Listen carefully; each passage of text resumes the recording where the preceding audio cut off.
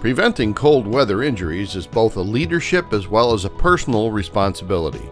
Cold exposure can cause multiple injuries. The key to working safely starts with an understanding of cold weather injuries and the ways to prevent them.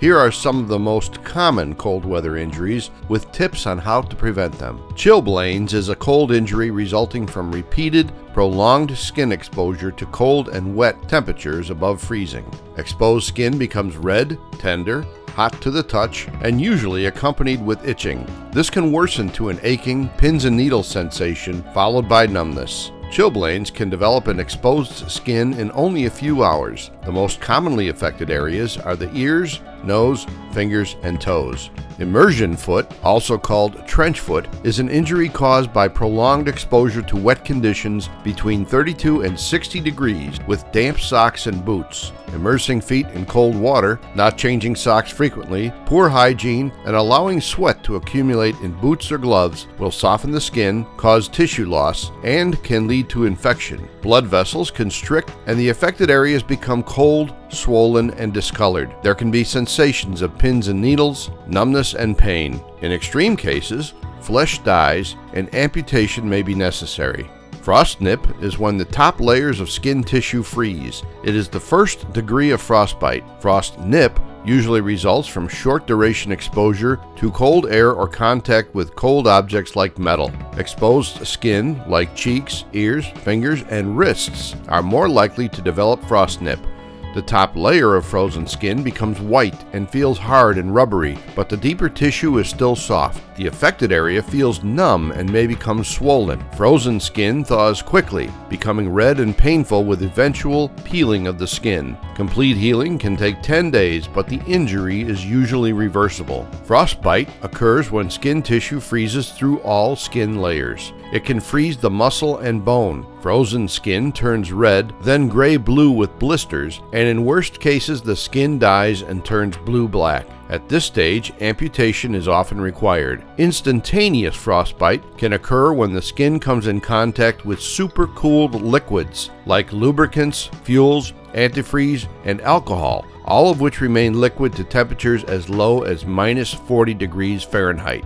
Hypothermia is a potentially life-threatening condition that is defined as the general cooling of the body core temperature below 95 degrees. Normal body temperature is 98.6. Hypothermia sets in when the body heat lost exceeds the body's heat production due to prolonged cold exposure. Although hypothermia is usually associated with cold climates, it can occur at temperatures well above freezing, especially when a person is exposed to extended wet conditions. Signs and symptoms of hypothermia change as the body temperature falls. Mental functions typically decline first, including an inability to make decisions, slurred speech, disorientation, incoherence, irrationality, and unconsciousness. Muscle functions deteriorate with shivering, loss of fine motor ability, such as being unable to control your hands, followed by stumbling, clumsiness, and falling. In severe cases, shivering ceases and the victim becomes stiff and unable to move. Pulse and respiration rates decrease, causing unconsciousness, irregular heartbeat, and death. Unfortunately, early signs and symptoms of hypothermia can be difficult to recognize and may easily go undetected. Dehydration is a lack of water in the body, and most people associate dehydration with hot weather conditions. However, it is very easy to become dehydrated in cold weather, and many individuals fail to drink enough liquid and underestimate fluid loss from sweating. For more, see our video on winter's hidden hazard.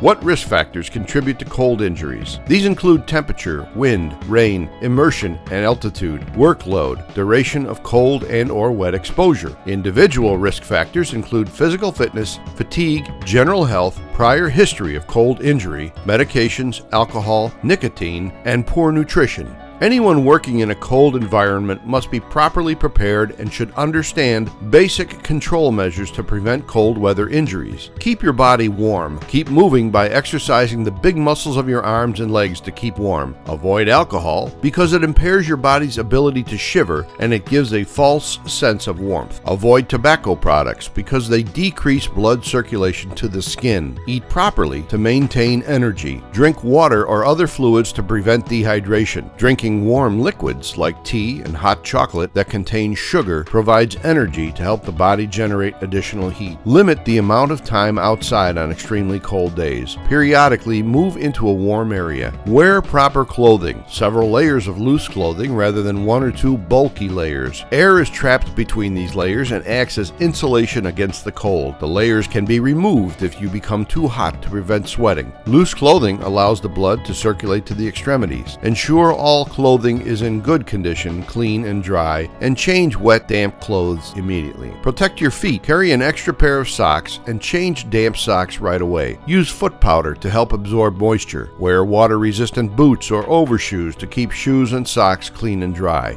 Protect your hands. Wear insulated gloves. Keep gloves clean and dry. Change damp gloves immediately. Avoid skin contact with snow, ice, or any liquids or bare metals that have been exposed to the cold. Protect your head, face, and ears. Wear a hat. As much as 70% or more of the body's heat is lost through an uncovered head. Exercise facial muscles often to help maintain circulation. Above all, protect each other. Watch for signs of frostbite and other cold weather injuries in your coworkers, and immediately get help for anyone showing any sign or symptom of cold injury.